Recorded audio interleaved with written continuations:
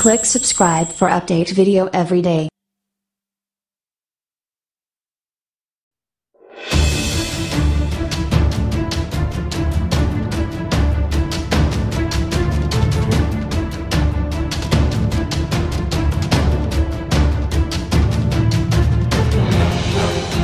AMD's perpetual uphill battle has, in recent years, turned into a straight vertical climb. Though still producing new chips, the company's desktop and laptop processors have been continually thrashed in both reviews and on the market. To say the fight isn't fair would be an understatement. That hasn't kept AMD from trying, however, and the company does have a clear vision for its future. By promoting a balance of processor and graphics performance, along with new low-power, low-cost processors, it hopes to build systems that offer a more complete experience than Intel. This is as relevant to gaming as it is mobility, because games tend to tax both the CPU and GPU.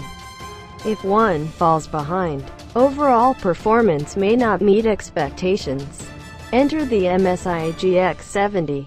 This gaming laptop packs a quad-core AMD A10 5750M processor and a Radeon 8970M. The company's second most popular mobile graphics solution, yet sells for just $1,300, and can be had for a tad less if you hunt for a deal. That's $100 less than an Asus G750. A laptop we think to be among the best values in gaming. At first glance, then, it seems the GX70 is well positioned. But is the hardware really fast enough for hardcore gamers? The gaming laptop market, like the recent of the laptop market, has taken a turn toward thinner, lighter systems. But MSI didn't get that memo. The massive GX70, with its 17.3-inch display and 2-inch thick chassis, looks much like any gaming system sold 3 years ago.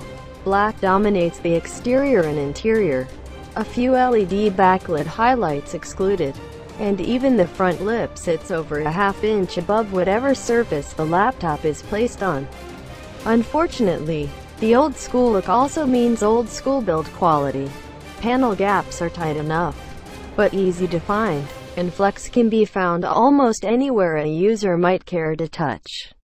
The keyboard is particularly floppy, and makes a poor impression compared to systems like the Asus G750 or Alienware M17X. Other design cues, like the touch-sensitive system function buttons above the keyboard, are functionally fine but feel low-class. While design isn't the GX70's forte, connectivity most certainly is. The system offers 3 USB 3.0 ports, 2 USB 2.0 ports, VGA, HDMI, DisplayPort 5, 1 audio, and Ethernet via killer gaming network adapter. A Blu-ray drive is also part of the deal. Many laptops have branded speakers, but the GX70 has